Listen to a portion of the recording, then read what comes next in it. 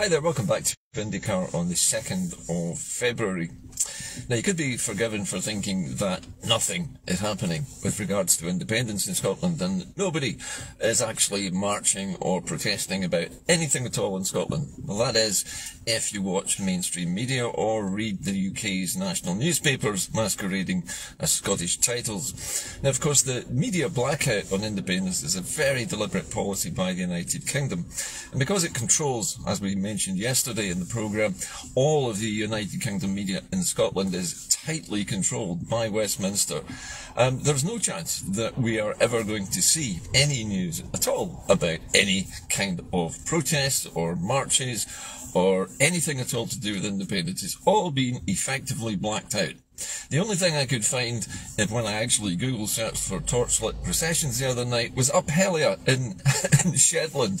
Obviously, Uphellia is regarded by the BBC's news editors as a kind of harmless bonfire night style celebration by the Shetlanders, and so therefore doesn't have any kind of political connotations which might damage the cause of the United Kingdom's domination of Scotland. So again, we've seen the total news blackout, and of course there's nothing that any of us can do about this because we are basically held in thrall by United Kingdom, which controls the flow of news into Scotland and out of Scotland as well.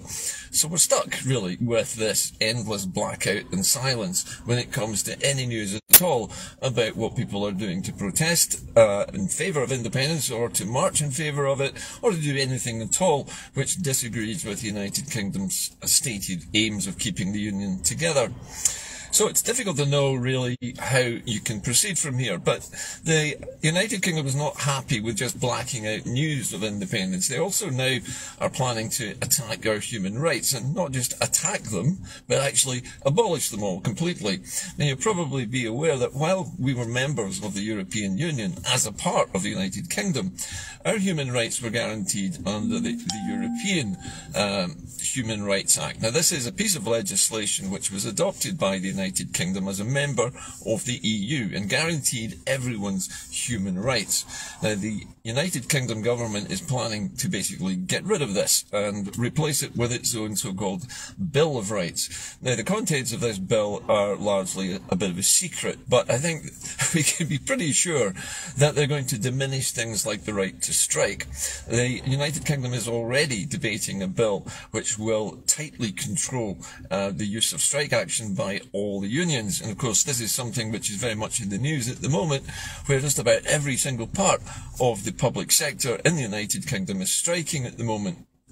And this is something which back in the 1970s destroyed 3 different governments in the United Kingdom who could not control the working people of the UK and their demands for higher wages in the face of escalating inflation. So very similar circumstances to today. And we also know today that the Bank of England is planning to raise the bank interest lending rate again by 0.5%, raising it, I think, to 4% from 3.5%. And this is going to cause mayhem in the property market, because many people who bought their homes during the periods when interest rates were effectively zero, from about 2009 all the way up until well past 2015, mostly due to the banking crash in 2008, where basically in order to lend any money to anybody, they had to cut their own base rates. But now that is over, and the Bank of England is using this blunt instrument to bludgeon us all down the way, to try to damp down people's demands, first of all, for wages, and to try to force inflation down. Now, some inflation is necessary in any economy, because without any inflation there can't be any growth, because in order to increase profits, prices go up. We know this from looking at the profits of the oil companies. And we also know that, I think, BP announced today that it made the biggest profit in its entire history. That's well over 115 years, I think, that BP has been going. Biggest profits it's ever made, and yet there is still no sign of any kind of windfall tax or any sign of the United Kingdom doing anything at all to help the people pay their energy bills, which of course are now being charged at an extortionate global rate, despite the fact that we are awash with renewable energy. There have been arguments from Ed Miliband today on the radio saying that Labour would stop basically new oil production. The idea being to concentrate on offshore wind, relax the stupid rules on onshore wind development, and convert the English economy, in the same way that Scotland has done, to almost entirely renewable energy. Now, Scotland is already self-sufficient in renewable energy and is supplying approximately 25% of the rest of the United Kingdom's needs. So the trouble with this is, of course, that although we're supplying this 25% of the renewable electricity which England needs, they're not paying us anything for it. Scotland makes no money out of it. It's basically just supplied on tap whenever it's required through the so-called national grid. And I say so-called because it's an English national grid which charges people of Scotland more money to transmit their clean electricity to England than it does for people in the south of England generating green electricity to supply, say, to London. So it's a heavily skewed market. So what we are looking at the moment is the Labour Party now claiming the moral high ground in England, saying that they're going to stop the investment in more oil and gas production in the North Sea, because, as Ed Miliband says, that with the best will in the world, it takes between 20 and 28 years for new oil fields to actually come on stream. And because these oil fields are so deep in the crust of the earth and so far offshore and in such deep water, actually costs more money to take the oil out than they'll probably make from selling this stuff, unless of course they sell it on the open market for a jacked up price, which is of course what they will do. So anyway, back to the point. Our human rights are about to be destroyed by the new British Bill of Rights. However, there is one good thing on the horizon, and that is an interesting little legal loophole as far as Scotland is concerned, and that is that the claim of right, which you've heard me talking about many times in the past, the claim of right still exists, and the claim of right is what guarantees all the Scots people their sovereignty and their right to leave the Union by popular majority if they so wish. And that cannot be affected by any change to the existing European Human Rights Act in the United Kingdom, simply because it predates the Union. That means that the law in Scotland concerning our rights to our sovereignty and our rights to vote on any national issue we like are guaranteed as a precondition of the Union Treaty itself. And this is something that the British state hates to admit, that they basically buggered this up because they didn't realise, I'm talking about the English at the time in 1707, didn't realise that this precondition that the Scots negotiators had inserted was going to cause them problems 316 years later. But that is the fact. We have a basic human right to our own sovereignty, our own popular sovereignty, and that gives us rights over who rules us. Whether we have a monarchy, we are capable as human beings of voting to remove any government that we so choose and replacing it with something that we do like. And I'm not talking about parties here. I'm talking about the entire system of government can be removed by a single referendum of the people, a single vote of any kind. Now, we know that we're having a plebiscite within the next general election, and as I mentioned the other day, the bookies are offering very favourable odds at the moment for a general election actually before 2024. It seems that the bookies are of the opinion that the Tory government is not long for this world, and if the Labour Party's latest announcements on what it plans to do in the North Sea are anything to go by, it's anybody's guess, but I suspect that Sir Keir Starmer and his pinky, purpley, bluey kind of coloured Labour Party might actually do it. But that doesn't affect Scotland in any way, because Scotland is not going to vote for Keir Starmer, because it would just be more of the same. However, we always have the right to leave the Union, and all we have to do is exercise that right in any democratic event which is recognised internationally, and a general election is just that. So we hope to hear some more about this from the SNP after the conference on the 19th of March. Now, in the meantime, another piece of news came across my desk, as it were, this morning, and that is from one of the Portsmouth newspapers. Now, this is where the British Naval Fleet is usually based, and it was pointing out the fact that the Duke of Edinburgh, the sister ship to the Queen Elizabeth aircraft carrier, is still in dock and is still suffering from multiple faults that are preventing it from being commissioned and being used by the United Kingdom's Ministry of Defence to project UK power abroad with its tiny fleet of incredibly expensive American airplanes.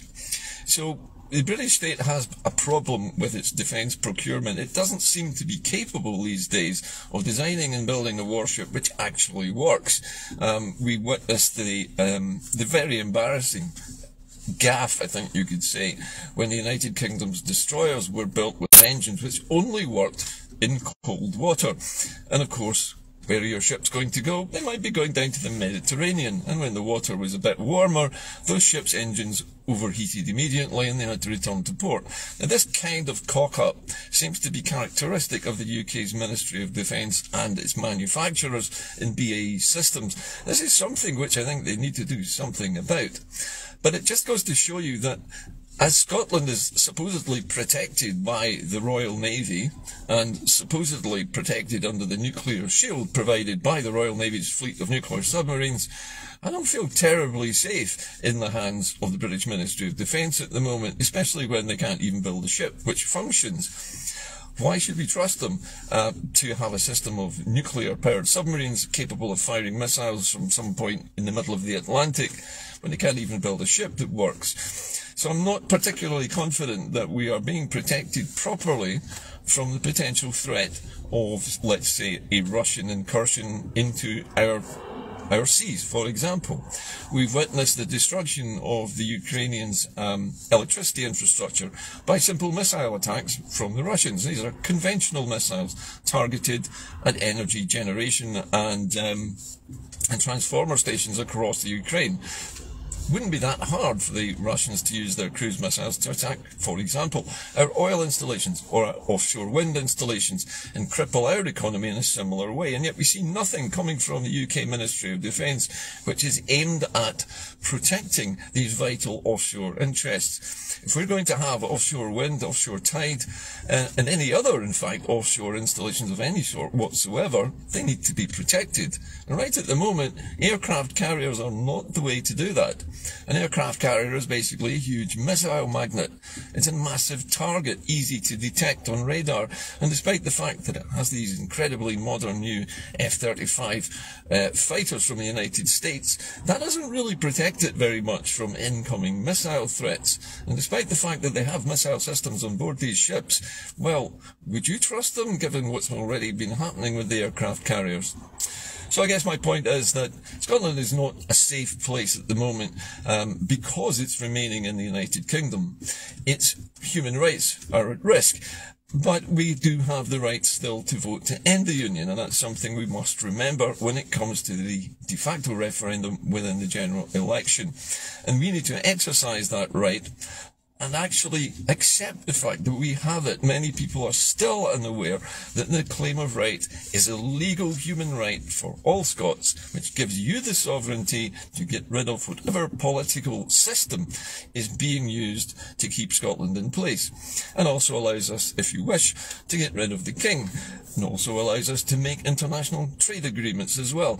Now remember that I think it was Angus Robertson was saying recently that a vote for independence should be linked to returning to full membership of the European Union. Now many people have said, and I think rightly, this is a stupid idea because many of the people who want independence are not necessarily in favour of rejoining the Union per se. They may well be in favour of joining the European Free Trade Association, but certainly not the European Union.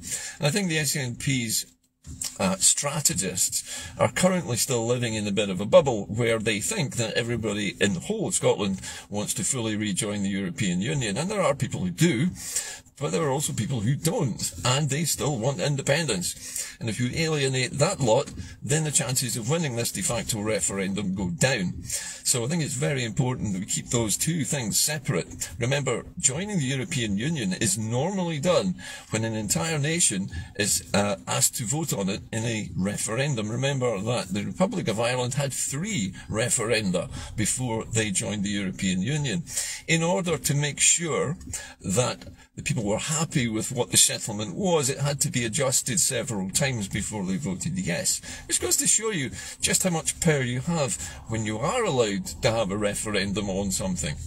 Anyway, that's it from me today, but just bear in mind you are sovereign. You have the right to vote to end the Union, and nobody can take that away with any English Bill of Rights. And let's face it, we're not safe within the UK. The Ministry of Defence has dropped the ball so many times, it's virtually lying on the ground the whole time. So that's it from me today. I'll see you again, I hope, tomorrow. In the meantime, keep the faith, and remember, you have the sovereignty to vote to end the Union, and don't let anybody tell you different.